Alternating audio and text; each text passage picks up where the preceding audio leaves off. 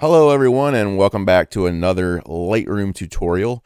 My name is Matt Cuda and today we're going to talk about focus stacking.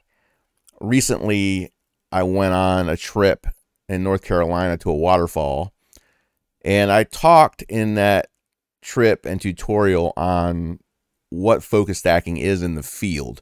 Well, now the follow-up video is how do I actually get that focus stack to stack together and work, and we're going to explain all of that here in this video. I am using Adobe Lightroom Classic version 14.4 and Camera Raw 17.4. This video assumes that you are using Lightroom Classic and also that you have these photo subscription with Adobe, which also gives you Photoshop. Those two work hand in hand, especially with layering and so forth. So let's get into this, and I want to show you, first of all, what the focus stacking looks like when you're done. If I go into this first image over here on the left, and I zoom in on this photograph, you will see that at the top, everything is out of focus. That is on purpose because a focus stack is kind of what it sounds like. It is different areas of your photograph that are in focus and then combined together later in post to give you a perfect, really what hyperfocal distance should be, except done digitally. And in this first image here, you can see that down here, I don't know if you can see it well, but down here, this water down at the bottom, this pool, is in focus.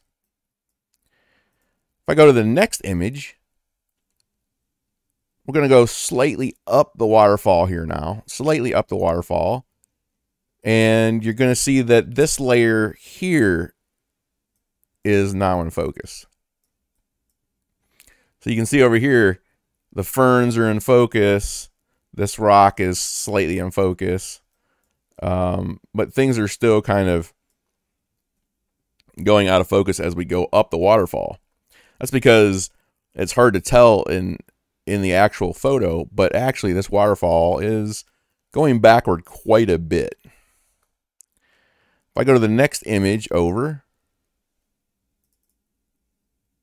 now we can see all of this area is in full focus in the center. And we're probably starting to get more of this into focus as well. So what I'm doing in the field here is I'm literally just focusing at these different levels of the waterfall and taking a photograph. And then the final image, if we go all the way up to the top, we will see that this is now in focus. So I have this 4-shot image, focus stack, but how do I get this to be one image? And this is really not that complicated. All I do is I go in here to my library. I'm on my library tab up here in the corner.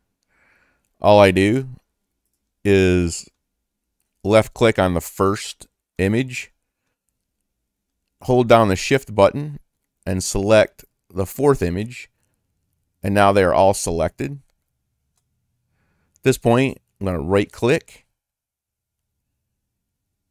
and I'm going to say edit in, but instead of saying edit in Adobe Photoshop 2025, I'm going to say open as layers in Photoshop. You'll see Adobe Photoshop starts to fire up. And we're now in Photoshop.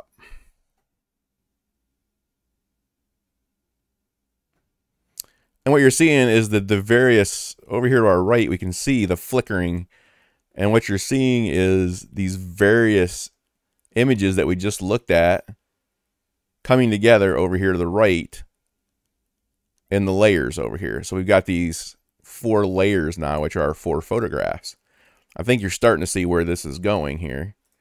I'm going to go ahead and maximize the screen. I'm going to go ahead now. If we go back over to this layers palette, we select that top photo over here. And then again, I hold down my shift button, left click on the bottom. Now I have all 4 layers selected. I go all the way up here to the top to my menu. Across the top, click the edit button. And then this is important. We're going to do auto align layers. Now what this will do is Photoshop will go in here and it will say, okay, I have these 4 images. What I want to do is make sure that they are at least aligned properly. That the outline of this rock, for example, here in the middle is the same as the next one and the next one and the next one. And the reason that it has to do that is even though you're taking it locked down on a tripod, hopefully, you will still have situations where just a slight movement has occurred between the shots. And that can be because the rock settled under your tripod a little bit. It could be because you bumped the tripod a little bit. Any of these things are possible. The wind could have blown it a little bit. I mean, that's probably not going to happen, but you know, you get the idea. Your camera moved slightly. So what we're going to do is hit auto align layers right here. It's going to pop up this auto align layers dialog box. There's a lot of different types of alignment here. I think the best thing for you to select, especially for this type of thing, is just auto. It's going to look at it and figure out what it needs to do. Click OK. Now it's going through and it's going to align these layers. It does it fairly fast if you have a decently fast machine. And it's done. There was very little it needed to do to align. I think it aligned it just a tiny bit. But as you can see, this is the final product. Now, it hasn't done any kind of stacking yet. That's the next step, is you have to do the stacking part next. Auto align layers just aligns them. It does nothing for your focus stacking. So we still have them selected over here. You can tell because they're a different color gray over here in the layers panel. And so if we go up here to edit the same exact menu and we come down to auto blend layers, it's right below auto align layers. Go to auto blend layers. It knows what we want to do. It's saying, oh, I see what you want. You want to stack your images. I mean, it's pretty smart. It's going to give us seamless tones and colors, and it's going to do content aware fill on transparent areas. And it will do that if when it auto aligned, if you have some alignment issues, it will automatically do a content aware fill in those areas. So I'm going to click the OK button now, and it's going to do its thing. It's going to blend those selected layers, and it's going to give you the perfect focus stack.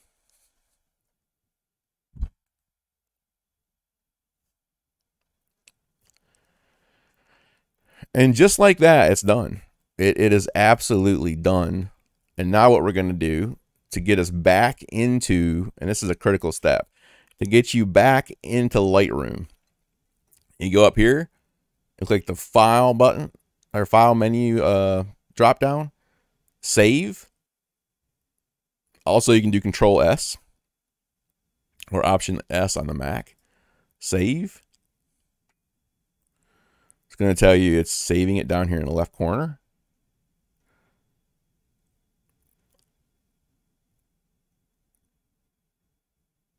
And when it's done, you just close it. And back here, we now have a new image.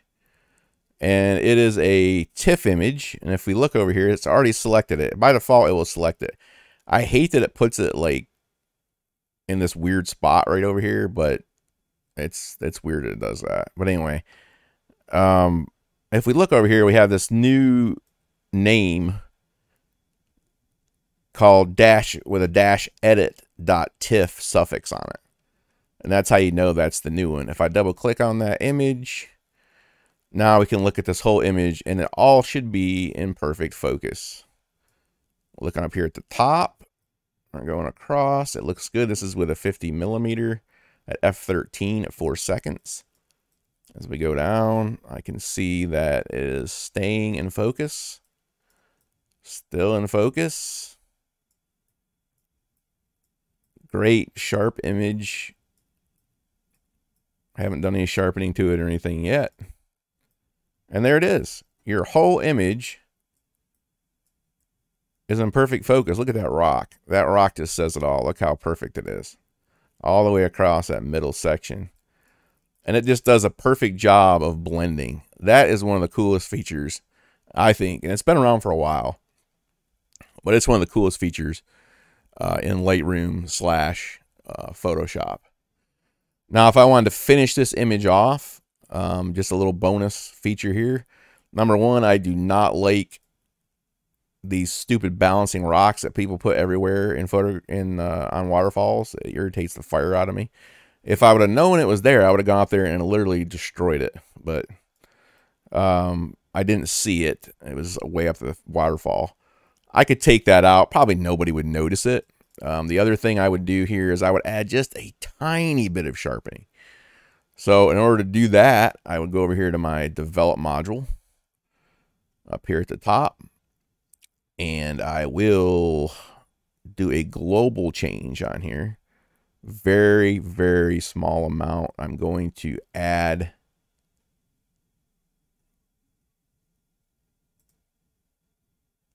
sharpening. Let's do about 17 sharpen. Let's zoom in on a part of the waterfall that might need to be sharp. And like, I didn't even really need that sharpening, honestly. But it really made it pop. Let's bring it back to 13. And the other thing that I would do is I would come up here and I would add a tiny bit of vibrance to really make those greens pop. Tiny bit of saturation. And we're done. I've got, you can see this red right here. I've got a little bit of overexposure up here in this tiny stretch of the waterfall. You could easily do some cloning there if you wanted to make that waterfall not blown out. But